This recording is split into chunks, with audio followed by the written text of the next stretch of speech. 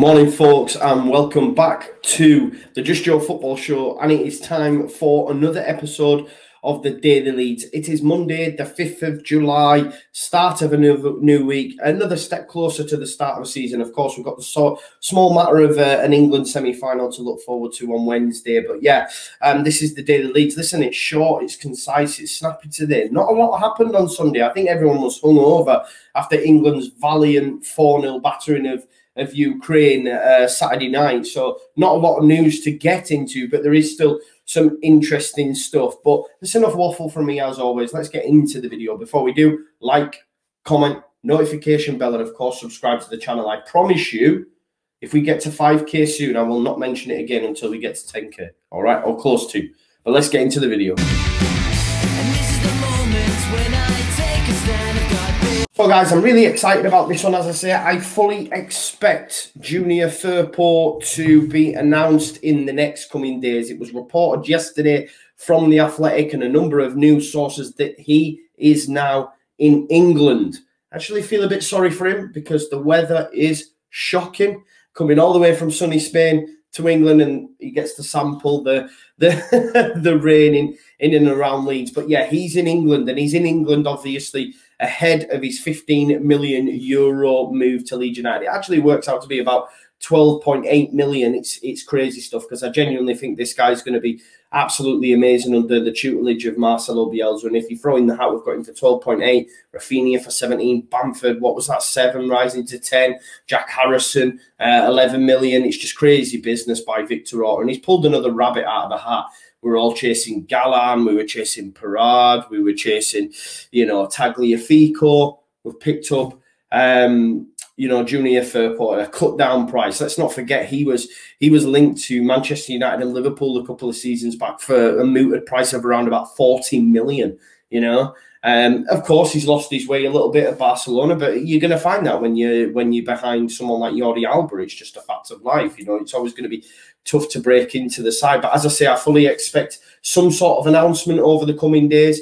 I fully expect the deal to be signed, sealed, delivered at least by Wednesday. That's the latest for me. I think we could have a bit of a big day tomorrow at Leeds United and at Elland Road, and we may even get an announcement a little bit later on this evening. But we know for a fact now he is in Leeds. He will have his medical tomorrow, so no doubt we might see some social media pics or some ITK stuff, little clips of him, I don't know, rocking up at Thorp. You know what Leeds fans are like. But it looks like that's done, and I for one can't wait to see him pull on that famous white shirt. Who is Junior Firpo as well? Well, Firpo is a 24-year-old defender. He was born in the Dominican Republic. He moved to Spain at the age of 6.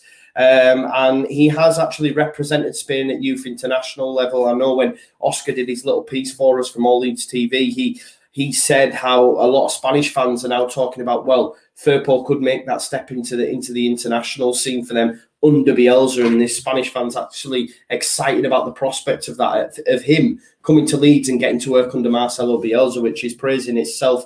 Firpo originally brought through at Real Betis. He joined them at the age of 18. He made 38 league appearances for the senior side before joining Barcelona in 2019 for 18 million. 38 appearances as well, guys. This gives you an indication of the potential that the guy's got. That's one season worth in Premier League, for example. 38 games, and a team like Barcelona have snapped him up. It shows you what this guy's worth. And as I say, of course, he infrequently played for Barcelona, just 41 times during his stint there in the last 2 seasons, but Jordi Alba's ahead of him. It's always going to be tough, isn't it? But I fully expect Junior Firpo to be announced, hopefully, if you're watching this dinner time, maybe in a couple of hours, but at least before Wednesday, guys. Moving on now, we're going to move on to Lewis O'Brien. The Huddersfield United central midfielder has been linked with a move to Elland Road. There are other Premier League clubs interested. Norwich City, Newcastle United and Burnley are reportedly in pursuit of the 22-year-old. And just hearing that straight away, this is no disrespect to O'Brien, because he may go on to have a great career, and there's no disrespect to Huddersfield. And if Leeds United are in for him, yeah, okay, fair enough. But when Newcastle, Norwich and Burnley are chasing him, I don't want it. Do you know what I mean? I'm like, nah, that's not for me. It's not my kind of guy, man. We We getting folks from Barcelona. Maybe it's just because it's from from Huddersfield. I don't know. Look, he has 1 year left on his deal at Huddersfield. And apparently Huddersfield, you know, don't want to sell, but with him only having a year left, maybe are willing to cash in the highly rated central midfielder. So we'll have to see. And of course, he'd be interested in a move to the Premier League if you're playing in the Championship. Why wouldn't you?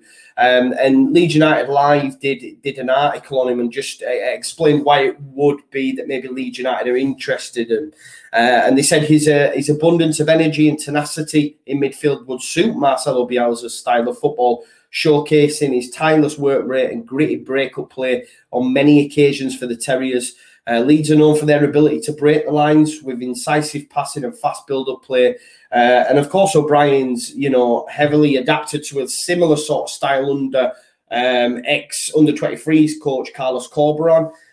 He's more than just a strong tackler. He will be a viable option in one of the 2 advanced midfield spots as a backup, freeing Leeds dynamic wingers with instinctive through balls. Although not expected, this is what they had, although not expected to dethrone their current midfield options straight away, a 22-year-old O'Brien is someone who could be nurtured into the Bielsa way, capable of developing into a quality midfielder. And that's the key thing for me. Even the people that are reporting don't see him being at a stage to currently get past our midfielders. But we're already light in that area. Stuart Dallas is not a central midfielder. I fully expect when we get this new midfielder to come in, we'll eventually move Stuart Dallas out of that position. Because that'll be their bread and butter. Dallas is the ultimate utility man. But we have to remember that we are going to develop. Mateus Click has a stop-start season again. I don't think he will. I think he'll be firing. But I don't see us bringing in O'Brien, and I don't really want the move either. A 22-year-old, of course, young, exciting prospect, hearing a lot of glowing, you know, claims about him. But we need tried, tested, ready to go, you know. And maybe that's why, again, yes, in yesterday's video when we spoke about collecting our Carly, they don't sound tried, tested, ready to go. Nafi Hernandez does, but he's very expensive. And I've seen people who know a lot more about football than me speak about Dallas, him being just another Stuart Dallas. And that's no disrespect, but is he what we need, Nandez? So we're still, for me, waiting to unearth this main midfield man. You know. Leeds and Orta's on record as saying he's confident of getting a midfielder. It'll either be on permanent or one via loan. So does that mean 2 options? Are they looking at one on a permanent and one on a loan option and weighing up the 2, which one they go for? But I still think we're none the wiser who that midfielder is. I believe that, and the fact that O'Brien from Huddersfield, now Carly from Huesca, I'm not sure they fit the bill for being the one to come in and start in that midfield role. Unless they are just looking for a different option to click, and then maybe O'Brien, you know, fits that bill in terms of a bit of rotation system. But I'd like us to have a bit of a marquee signing. The 3 that we bring in, for me, I want them to be marquee. Junior Firpo's a marquee signing. O'Brien, Nawakali, maybe not so. But if they're brought in, then I'm okay with it. This is what I've always said, you know. In Bielsa we trust, and I think if he has signed off on a certain player and all has signed off, then I'm okay. But I'm just not quite sure if O'Brien is that one. And the good lads at LUFC FANZONE, we know what they're like. I've spoken about them a few times. We had Sam on the channel just a couple of days ago, in fact, and they've been up to their old tricks again. By the way, big shout out the lads. The link is in the description for their podcast. They've started doing an Agent Talk podcast, and they sorted me out with the image of Firpo on the thumbnail as well. So big shout out. But LUFC FANZONE actually reached out to Kevin Sharp, who I believe is Calvin Phillips' agent as well, former Leeds defender himself. And he actually said in regards to the Lewis O'Brien links, this is from his agent, from the horse's mouth, I'm unaware of any interest from Leeds. Many other clubs have expressed an interest in Lewis, but I've not heard anything from Leeds United. So although Leeds United Live were reporting that the deal may be close and we're competing with Norwich, Newcastle, Burnley, doesn't seem to be the case unless Kevin, is playing a bit, being a bit dodgy. I'm not sure, but he would come out and surely for his agents, for his players' sake, he would say, oh yeah, they're really interested, knowing that others are, and that might ramp up, you know, wage fees and all that sort of stuff. So yeah, it doesn't look like Lewis Bryant's going to happen anyway.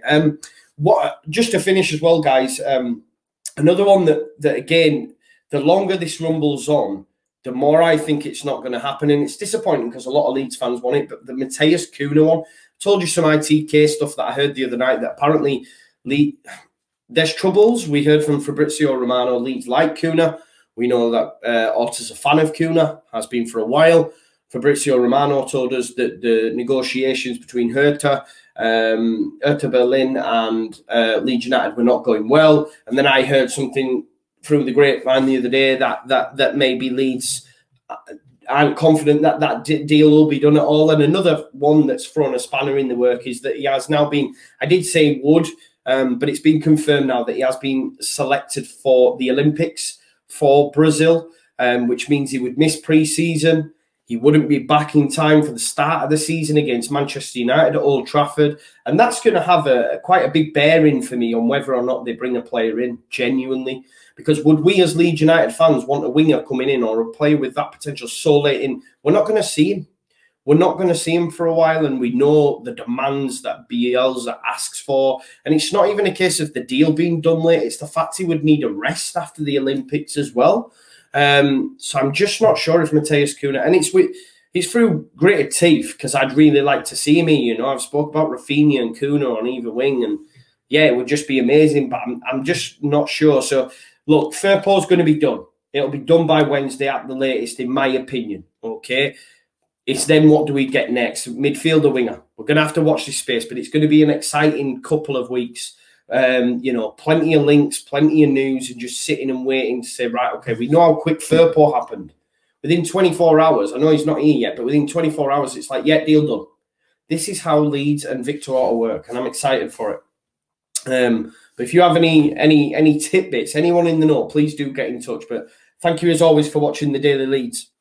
I'll be back on Tuesday and Wednesday, of course, doing the Euro 2020 watch-alongs. So make sure you join me for that as well. But have an amazing week. Make sure you like the video, subscribe to the channel, comment, and get your notification bell smashed. And I think Connor's back as well on the rumour mill. So make sure you check him out as well. He's got well. I know a lot of you were reaching out to me asking me. He is now well. So yeah, make sure you check him out as well. So thank you as always for tuning in. I'm going to stop talking now. Peace out. Have a great day. Leeds.